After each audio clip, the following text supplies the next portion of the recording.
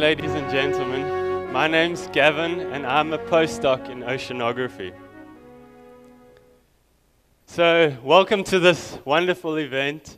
I hope that you're going to take a warm message about the Ocean Sciences campus from it. But I'm here to tell you a story about the very beginning. So what if I told you that if you took a leap into the ocean, you could travel through time? Wait, let me start right at the beginning. So in the beginning, or whatever story about creation you hold true, be it a big bang, or as the late Terry Pratchett said, a world on top of a turtle, a common thread that runs through all stories, or most of them at least, is that life began in the ocean. And that is certainly what we as scientists hold true and support. In deep hydrothermal vents, a volatile mixture of gases was spewed into the ocean, and the very first organisms are thought to have capitalized on these gases to meet their energy needs. And these first organisms exploded into the myriad of life forms that we now have on the planet. And this all was thought to happen about 4 billion years ago. At about 2 billion years ago, life looked something like this in the oceans. The sky was orange and the sea was green because the atmosphere was very different to what it was or what it is today.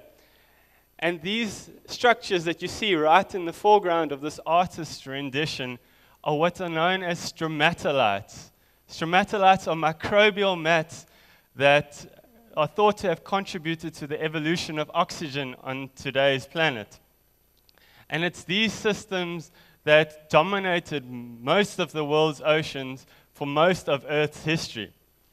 And why we are excited at the Nelson Mandela University is that we have a series of stromatolites right on our doorstep, on our coastline. And what's even more exciting is that these stromatolites are alive. They're still growing. And why this is important is that most stromatolites are extinct throughout the world. And in fact, there are only 2 other examples on the planet where stromatolites like ours grow at the interface of the coast and the land. So we have a team of scientists that is working on these stromatolites at the Nelson Mandela University, headed up by Professor Renzo Perisinato and directed primarily by the university itself as well as other partner institutions. And what we are hoping to find is why exactly these stromatolites are still able to grow along our coastline, but also, most importantly, what they can tell us about the past. So there you have it. Professor Renzo Perisinato has just traveled back in time to the Precambrian. And he is now, and our team are now able to see, or at least get a glimpse of what life's conditions might have been like 2 billion years ago. These stromatolites represent an important part of our heritage in South Africa, and they're an important part of the scientific knowledge that we can potentially glean from the ocean.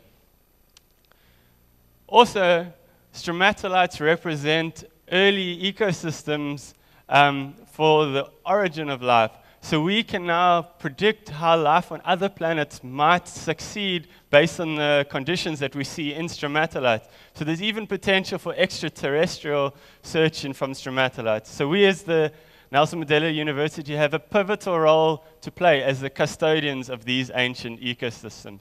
So I hope you all know what stromatolites are and certainly where they fit into the ocean context. Thank you.